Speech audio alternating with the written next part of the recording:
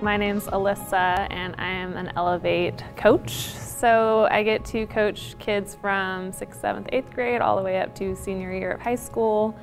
We just meet in a group and it's just showing them what they're capable of. So asking them the right questions, guiding them in a direction to where they get to find out for themselves what they can do.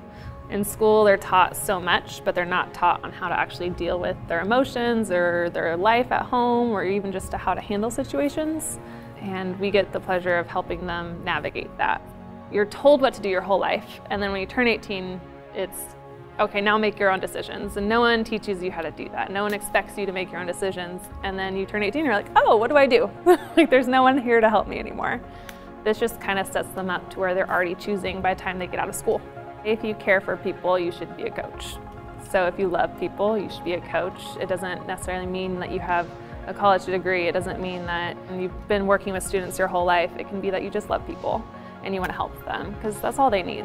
Most of these kids have a lot of lack of love, or they have some love, but they still need that peer or someone to look up to that can help them. Be the person that you wanted to be when you were younger.